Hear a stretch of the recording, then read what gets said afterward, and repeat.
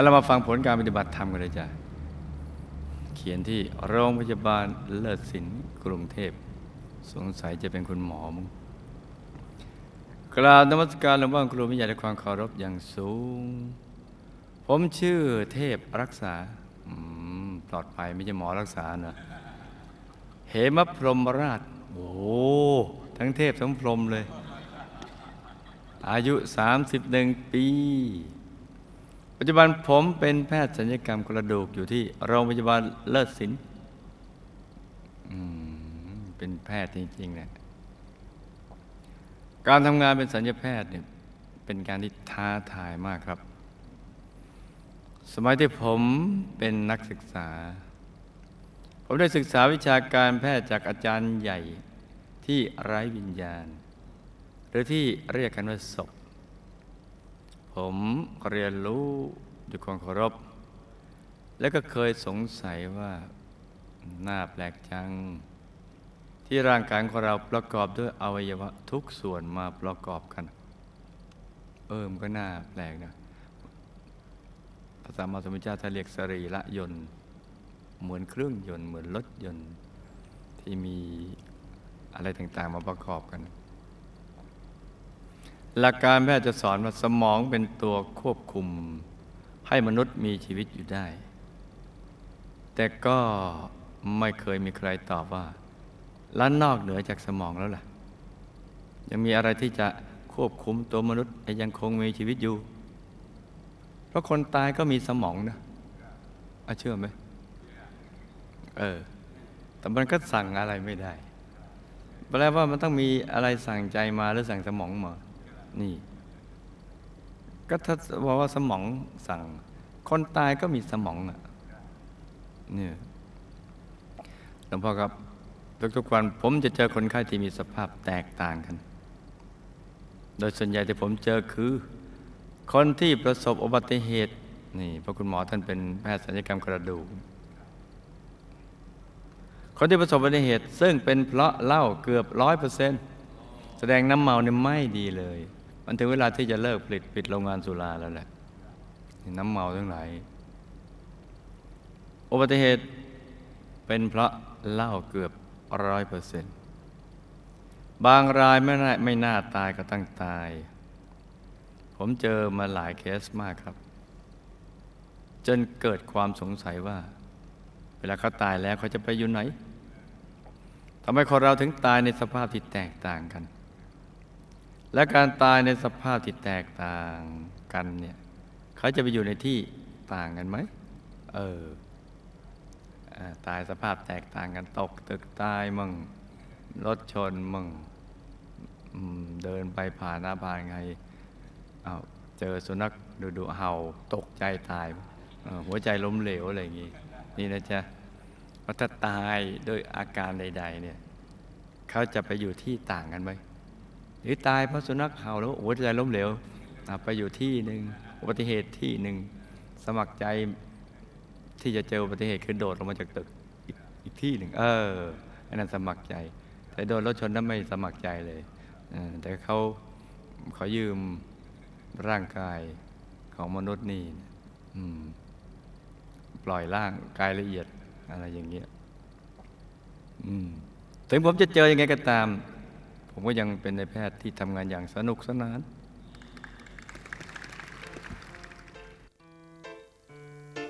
ไม่มีผู้ใดไหนเลยไม่เคยป่วยจะร่ำจะรวยแข็งแรงสักปานใด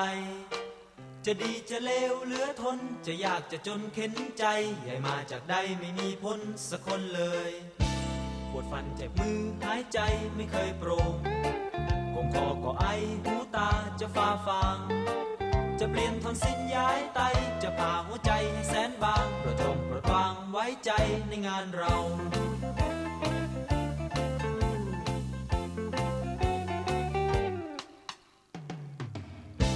เชิญสิครับเชิญสิครับรับบริการโรงพยาบาลในแพทย์สนุกสนานไม่มีผู้ใดไหนเลยไม่เคยป่วย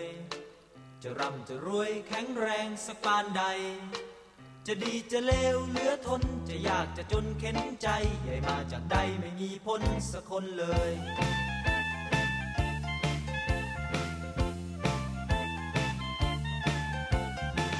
อโรคยาปรมาลาภา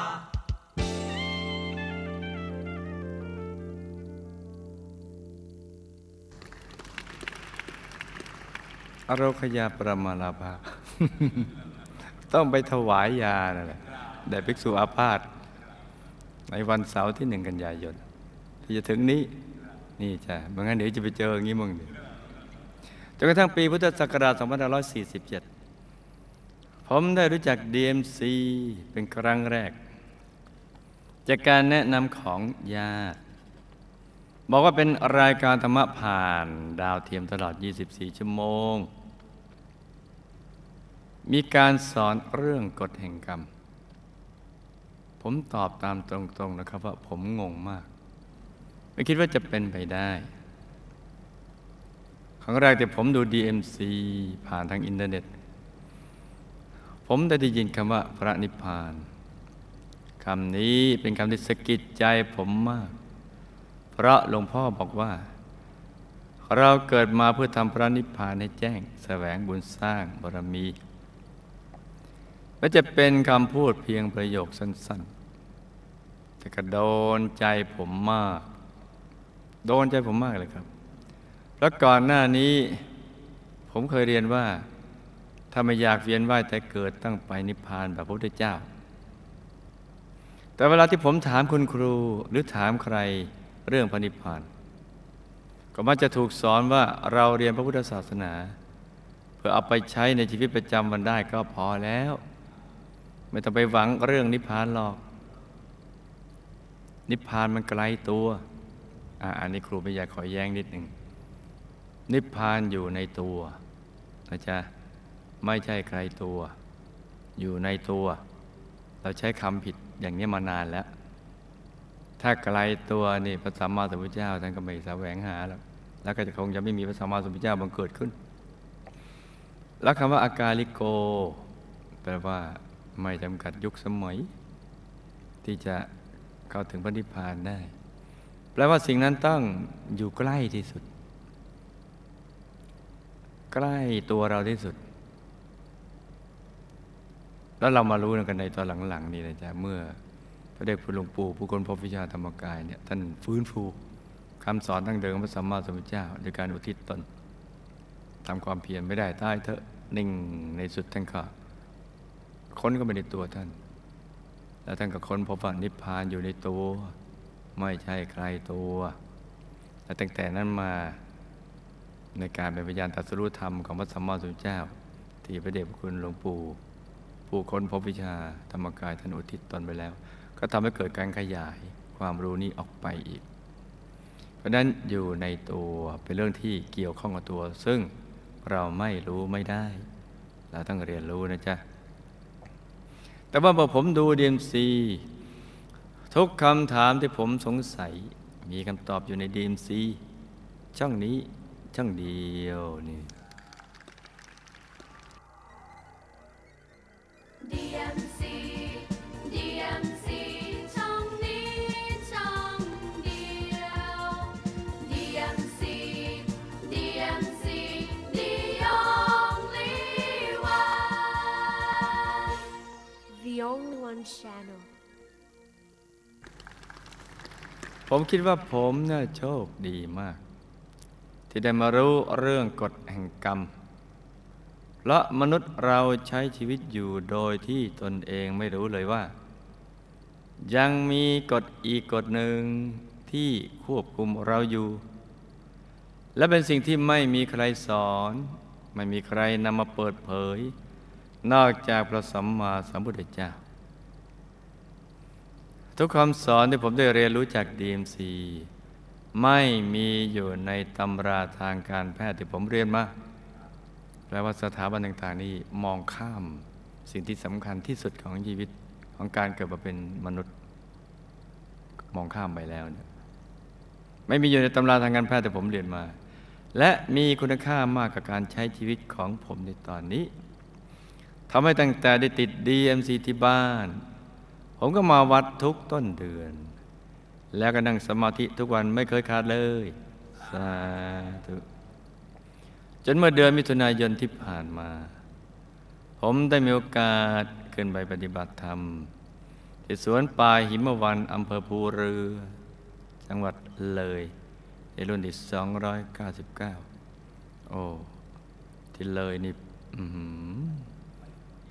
ไปเลยอยู่เลย ผมอยากจะอยู่เลยนี่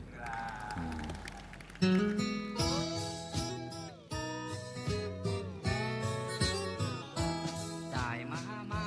เที่ยวเมืองเลยเลยรักสาวไทยเลยผมยาวหน้าขาวจังเลยเลยรักสาวไทยเลยมีภูผาหน้าขาวทุ่งทงมีน้ำเลยไหลโค้งลงใต้มีภูหลวงเป็นป่าบ้านไทยมีดาวพรายเป็นใต้สองทางมารักสาวไทยเลยมารักสาวไทยเลยได้มาเที่ยวเมืองเลยเลยรักสาวไทยเลยหน้ายิ้มนิ่มยิ้มหวานจังเลยเลยรักสาวไทยเลยเจ้าสาวถามอ้ายมาแล้วอ้ายตอบว่ามาแล้ววันนอเจ้าเอิญอ้ายมากินข้าวแลงมากินกับแกงหน่อไม้บง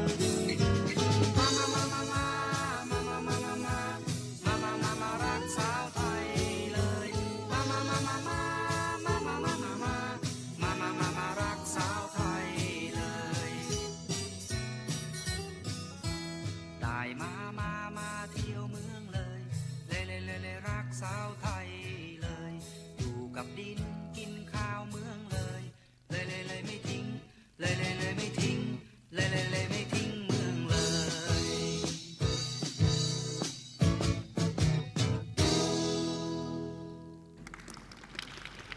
ผมตัดสินใจลางานไปปฏิบัติธรรม เพราะอยากจะไปตามหาดวงแก้วในกลางตัวของผม ที่ผมเคยเห็นตั้งแต่ตอนเป็นเด็กมีบุญมากเลยเห็นตั้งแต่ตอนเป็นเด็กหลวงพ่อครับ ผมเนี่ยอยากจะขอสารภาพกับหลวงพ่อครับว่าความจริงแล้ว ผมน่ะเคยมาวัดพระธรรมกายตอนอายุได้10 ขวบ ตอนนั้นผมเรียนอยู่ป .4 ก็หรือประมาณ21 ปีที่ผ่านมา ผมมานั่งสมาธิที่สภาหลังคาจักรผมจำได้ติดตาเลยครับเพราะวันนั้นผมนั่งสมาธิกับหลวงพ่อสอนสมาธิมีลูกแก้วอยู่ในมือหลวงพ่อเดินลมหายใจจากฐานที่ 1ไปจนถึงฐานที่ 7เหนือสะดือ2 นิ้วมือพอเห็นดวงแก้วใสก็ให้ดิ่งเข้ากลางไปเรื่อยๆเหมือนตกจากที่สูงตอนนั้นผมเห็นดวงแก้วชัดมากเลยครับและไม่ว่าจะหลับตาลืมตาก็ยังเห็นอยู่จนญาติที่มาด้วยสงสัยว่าผมเห็นดวงแก้วได้อย่างไรเนี่ยยังเด็กอยู่เลยเอาเด็กก็เห็นได้ดูเด็กชายเชนสิ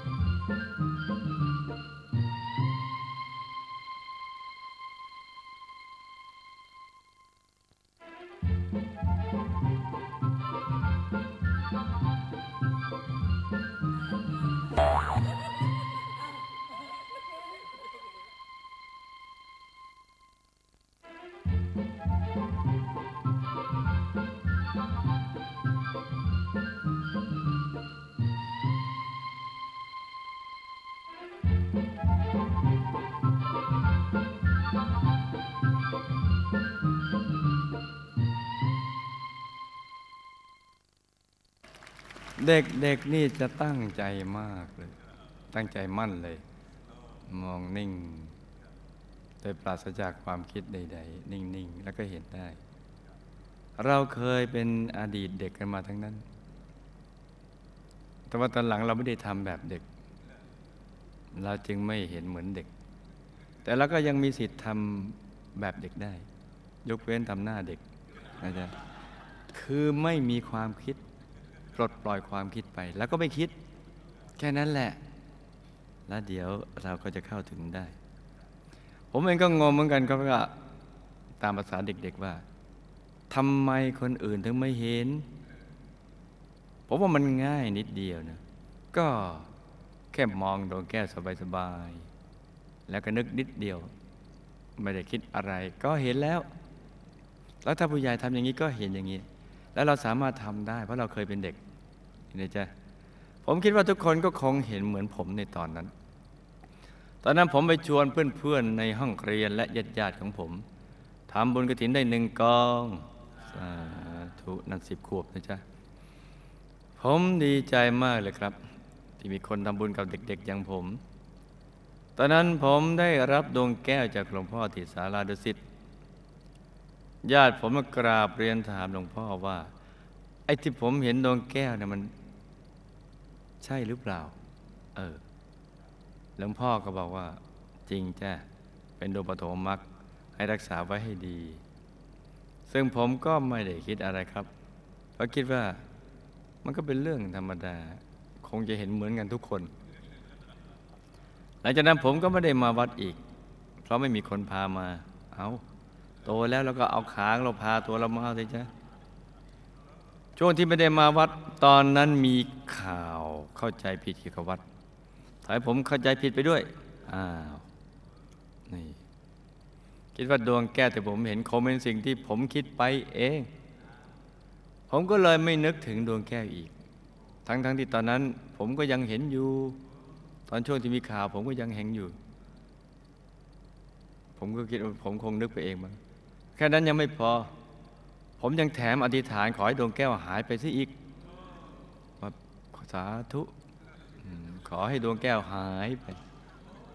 เพราะคงไม่ใช่คงคิดไปเองแล้วก็สมความปรารถนาของผมคือหายไปจริงๆครับแม้ว่าผมจะนั่งสมาธินานๆครั้งตามโอกาสในภายหลังก็ตามก็ไม่เห็นดวงแก้วอีกเลยครับสมความปรารถนาของผมจริงแต่ผมก็ผสมกับงงด้วยว่าทำไมผมไม่เห็นอีกผมได้กลับมาวัดอีกครั้งในปีพุทธศักราช 2541 วันนั้นผมเห็นเหตุการณ์อัศจรรย์ดวงอาทิตย์หมุนได้มีแสงเป็นสีนี่คำยืนยันจากคุณหมอนะจ๊ะแต่ผมก็ไม่กล้าบอกใครเพราะนึกว่าเราคงคิดไปเองแต่มันก็น่าแปลกที่คนอื่นก็เห็นกันหลายคนแล้วก็เห็นไม่เหมือนกันด้วยหลังจากที่ผมได้กลับมาวัดอีกครั้งแล้วก็ได้ติด DMC ทำให้ผมนั่งสมาธิบ่อยขึ้นคราวนี้หลวงพ่อครับผมพยายามคิดถึงดวงแก้วแบบเดิมแต่นึกยังไงก็ไม่เห็นผมรู้สึกแย่มากเลยครับแล้วก็นั่งสมาธิด้วยความเครียดมาตลอดเห็นไหมจ๊ะเนี่ยตอนหลังก็เครียดแล้วพอผมได้ขึ้นไปนั่งสมาธิที่สวนป่าหิมวัน วันแรกผมนั่งสมาธิจะเริ่มจากการเพ่งมองดวงแก้วขนาดใหญ่ด้านหน้าก่อนนั่งนะผมเห็นชัดมากเลยครับเพราะผมลืมตาดูแต่พอหลับตาท่านนั้นมันก็มืดเหมือนเดิมครับตอนนั้นผมเริ่มรู้สึกท้อแท้มากพอวันที่2ตอนเช้าก่อนนั่งสมาธิพระอาจารย์ท่านก็สอนว่านั่งเครียดไปทำไม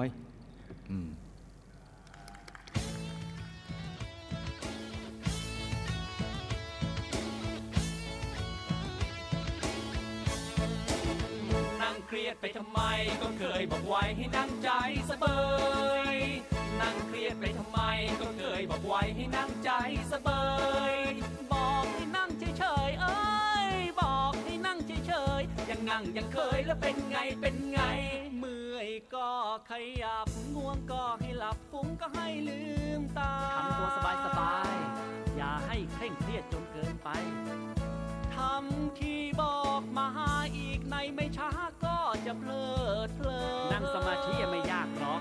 ทำตามที่หลวงพ่อท่านบอกเอาไว้แค่นั้นเองอย่าทำเลยเกินนั่งนอนยืนเดินอยู่ในศูนย์กลางอย่าไปลุ้นเร่งเพ่งจ้องทำสบายๆเดี๋ยวก็ได้เอง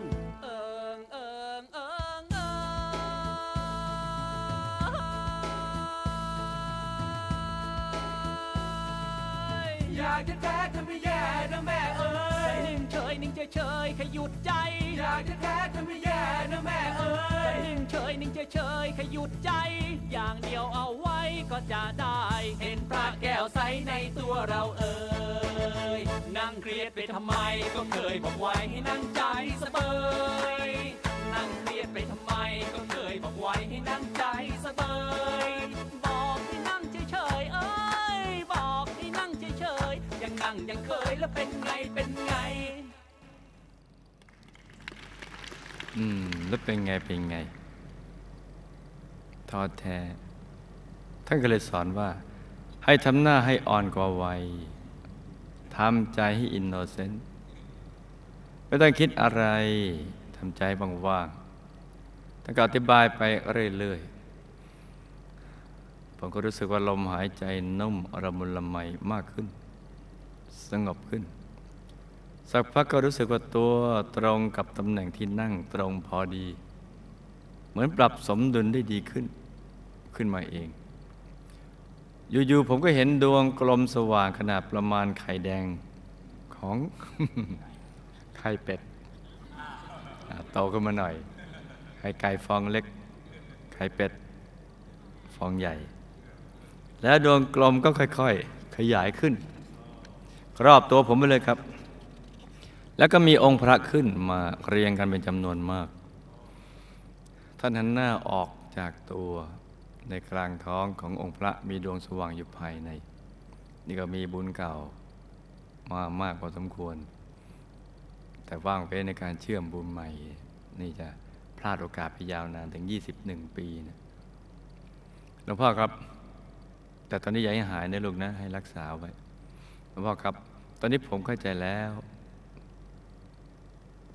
ครับว่าสิ่งต่างๆเหล่านี้ผมไม่สามารถคิดไปเองได้หรือเพ่งจ้องเข้าไปได้ต้องปล่อยวางให้ใจหยุดนิ่งละเอียดแล้วก็จะเห็นเองในรอบต่อๆมาบางรอบผมเห็นเป็นดวงแก้วใสๆหรือองค์พระใสๆหันหน้าออกจากตัวผมก็มีอยู่ครั้งหนึ่งผมเป็นรูปตัวเองกำลังนั่งสมาธิอยู่ใส่ชุดขาวรู้สึกดูดีกว่าตัวผมจริงๆซะอีกแต่ผมก็ไม่ได้สนใจอะไรในแต่ละรอบที่นั่งสมาธิบางทีผมก็เห็นนิมิตต่างกันไปหรือบางทีก็ไม่เห็นเลยแต่ที่เหมือนกันทุกรอบคือถ้าเริ่มนั่งสมาธิแล้วจะไม่ต้องลุกไปไหนไม่ไอไม่จามจนกว่าจะนั่งเสร็จซึ่งเป็นเช่นนี้ตั้งแต่วันแรกถึงวันสุดท้ายเวลานั่งผมจะไม่คิดไม่จินตนาการแต่จะคอยสังเกตถูกต้องจ้ะไม่กำหนดว่าเราต้องเห็นนั่นเห็นนี่ถูกต้องจ้ะเห็นอะไรก็ดูไปสนใจอย่างเดียวคือสนใจศูนย์กลางกายตามที่หลวงพ่อสอนถูกต้องจ้ะดีมากจ้ะแต่ถ้าช่วงที่ไม่ได้นั่งผมก็นึกถึงดวงที่ผมเห็นตลอดครับถูกต้องจ้ะถูกต้องมากจ้ะหลวงพ่อครับตลอดช่วงที่ผมปฏิบัติธรรมที่สวนป่าหิมวันผมมีความสุขมากครับสุขสดชื่นสงบเยือกเย็นไร้ความกังวลสุขอย่างบอกไม่ถูกนี่ไหมจ๊ะคำพูดสากลประโยคสากลเป็นความรู้สึกที่ผมไม่เคยรู้สึกมาก่อนเป็นความรู้สึกที่สดชื่นมากเรียกได้ว่ามีความสุขเหมือนกับอยู่กันคนละโลกเมื่อเทียบกับตอนที่กลับจากสวนป่าหิมวันมาแล้วนะครับ ทุกวันนี้ตั้งแต่กลับมาจากสวนป่าหิมวัน ผมก็ยังนั่งสมาธิทุกวันดีมากจ้ะผมจะนึกถึงดวงแก้วตั้งแต่ตื่นนอนซึ่งเคยเห็นทุกวันครับ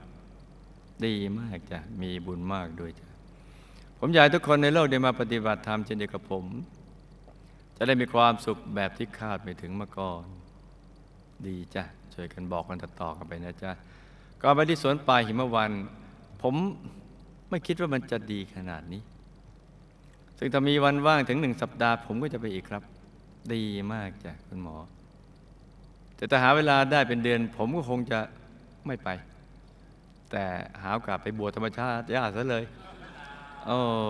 ดีมากถูกต้องมากดีจ้ะถ้าเวลายาวนานก็มาบวชซะเลยหลวงพ่อครับผมรู้สึกผิดมากครับที่เคยเข้าใจผิดตามกระแสข่าว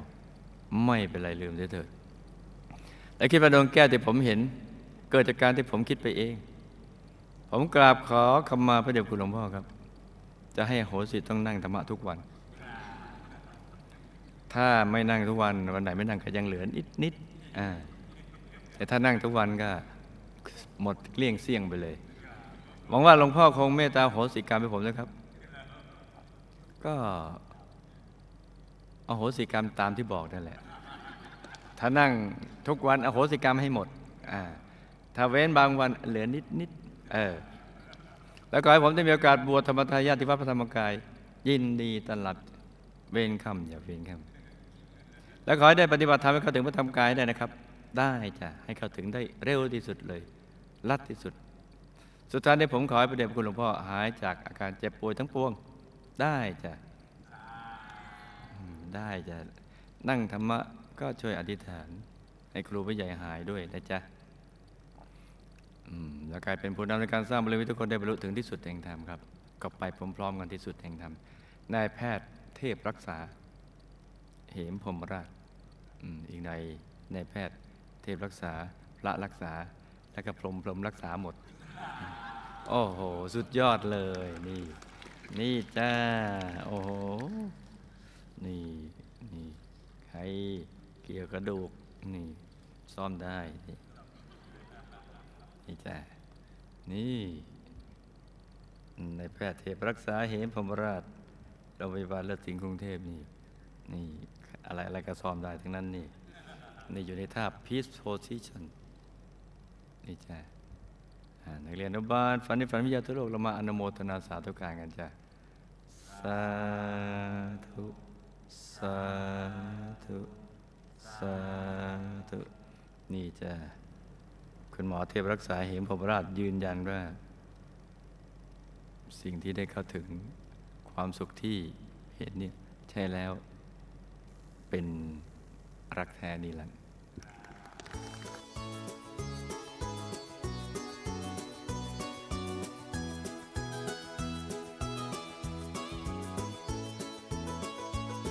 ถึงแม้ใต้ปุยหิมะจะแสนเยือกเย็นเพียงใดแต่ไม่เหมือนกับความใสเย็นสบายที่ศูนย์กลางกายของเราหิมะปักสีขับขานบทเพลงยามเช้าเป็นลำน้ำที่เล่าเรื่องราวแห่งดอกไม้ที่จะผลิบานอีกไม่นานวันหัวใจของฉันเยาว์วัยเหมือนวัยเยาว์ของฉันคลายความผูกพันได้ง่ายๆตามที่ใจต้องการความมืดภายในก็อันตรธานเมื่อฉันหลับตาอีกไม่ช้าไม่นานเท่าใดดวงตะวันที่ศูนย์กลางกายก็ผุดขึ้นมาฉันสุขใจอย่างไม่มีวันหมดสิ้นไปและไม่โดดเดี่ยวดายเพราะสิ่งเลวร้ายสลายไปแล้วไม่เคยมีใครขาดแคลนความรักจากฉันเลยเพราะเป็นรักแท้นิรันดร์ที่กลั่นออกมาจากศูนย์กลางกายใช่แล้ว